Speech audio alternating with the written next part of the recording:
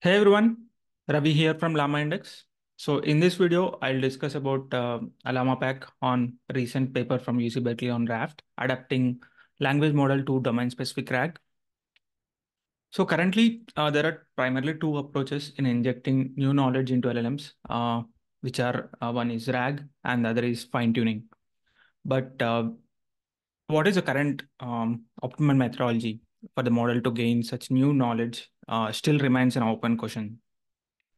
So this paper, RAFT proposes an approach wherein given a question and a set of retrieved documents, they train a model to only use relevant documents. Um, for those, it will help to answer a question and uh, chunk out the irrelevant documents when answering the question. So they have Oracle document, which is relevant, and the destructive documents, which are irrelevant documents. To train a model for given question and also an answer. So the question they're trying to answer is how to adapt pre-trained LLMs for retrieval augmented generation in specific domains, right? So they speak about an interesting analogy here, which is a closed book exam. You don't have an access to any external documents or references to the questions, but LLMs are trained on what's vast amount of data, so they'll be able to answer the questions without any um, access to any additional documents. But then there is an open book exam wherein LLM has an access to the external source of informations, and then it uses these knowledge in a RAG fashion to generate an answer for the given query. But this approach is heavily dependent on the quality of retriever, and also sometimes the retrieved documents might contain relevant information as well. So then we are entering into domain-specific open book exam. In this exam, the LLM will be fine-tuned for the specific domain, and then we keep asking queries to the fine-tuned LLM. So this paper talks about mainly domain-specific open book setting, how they can use this approach in the setting. So let's see how they create the dataset for this fine-tuning process first. What they do is in the usual SFT process, what they do, you have questions and answers, right? And then in the inference stage, you have questions, you have query for the trained model, and then a answer is generated. But then during the RAG, what you do is you have query and then the retrieved documents as well, and you both that to the LLM and generate an answer in the retrieval augmented generation phase. So in RAFT, what they do is they take the whole data, but in preparing, let's say there are 100 samples in the data set. Let's say for 90 samples, what they do is uh, take a query and then the correct context of the query from which you can generate an answer, and then irrelevant context or the documents for the given query, and you have an answer for it. And for the rest of the 10 samples, they remove this correct document, but have the already irrelevant documents for the answer to this query. This way, you will be able to help the model to memorize the answers instead of deriving them from the context directly. That's the approach. And also, you should note that the RAFT is independent of the retriever used. Okay, so we'll get into the details of how you can directly create this dataset, the code part next. And one key interesting thing is they use COT chain of thought to explain the answers as they observed an increase in accuracy in answering questions with this approach. So, and a net detail for each sample in the training data, all they have is the question and the answer, and then Oracle document, and then distracted documents as well. So with these set of um, training data set, they then fine tune the LLM and then use it for it to generate answers for the given queries in the specific domain. So let's get into the Llama Pack part, wherein I'll go through the code base on how it's designed. So this is the RAFT dataset Llama Pack. wherein you can directly use the pack to create the training dataset to train the RAFT model. So all it takes is a file path.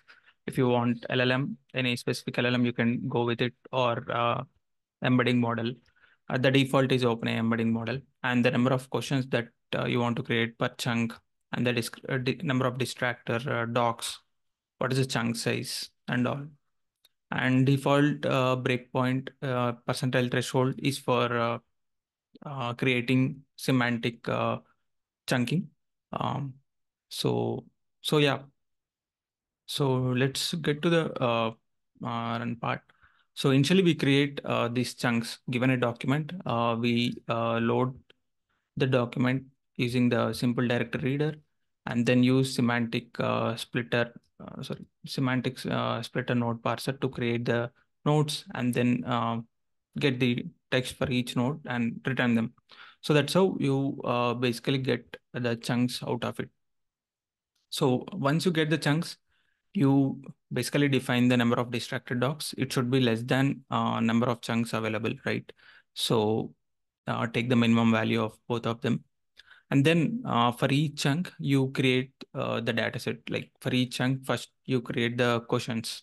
Let's say here the number of questions for each chunk is 5. And again, for each question, you create the answer, COT answer, as well as what is the Oracle document, what is the distracted documents. So let's get to this function here. So here you generate the instructions here. So which creates basically the questions from the given chunk. So if you go here, you have a prompt to create question answer pairs, and then you will create all those questions. Oh, by default, it creates 5 queries per chunk, right? So it creates this function creates 5 questions per chunk. And once you have a query, you have to create what is the context, what is the COT answer, and what is the Oracle context, right? So, so for these, and then you need to decide whether this particular sample will have an Oracle document or not.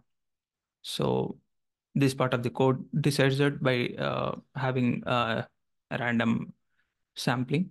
And then once you have that, you create the Oracle context, and then what are the uh, what is the COT answer, um, and then have the other context. So this way, the whole data set will be created. And then it is being written. So once we have these dataset, which is Hugging Face dataset format, you can use them in your fine tuning pipeline. So now let's get to see the notebook walkthrough, how you can use this Llama pack to generate the dataset. So in this notebook, we'll look into how you can use the Llama pack to create the dataset here. So we need OpenAI API key by default, and then download the polygram essay text. We'll probably remove a part of it because it takes huge amount of time to create the training data for the whole data set. Probably I'll just take very small part of it. And then once this is done, you import RAFT dataset llama pack, and then give the file path, and then run it. So this is there are three chunks created, and it's processing chunk 1.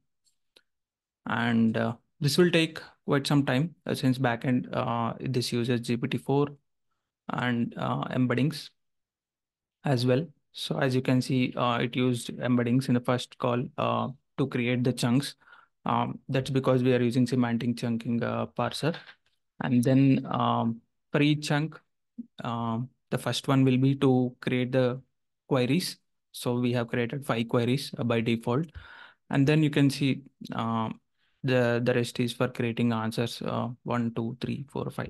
So there are total 6 API calls for each chunk, once to create the questions, and then again the subsequent calls for creating the answers for each question in a chunk. So, and then the next one is going for the chunk one. So, and again the chunk two later on. And then once the dataset is created, you can save it in arrow format or JSON format, or this is in Hugging Face dataset format, and then you can directly use it for fine-tuning purposes. So this might take, I think, another minute or so. Let's inspect the dataset. So we have 15 rows. As said, we have three chunks. We have created three chunks and then 5 queries per chunk. So 15. There are 15 samples here with COT answer, query, context, Oracle context, details. So you can inspect the first sample. So you can see what is a query, what is a context, and then what is Oracle context, what is a COT answer, and all those things. So, and this can be used for further fine tuning purposes. So I hope you enjoyed the video on and understood the video on the Raft Llama pack. Uh, do try it out and let us know if it has improved your RAG pipeline. And thank you and see you in the next video.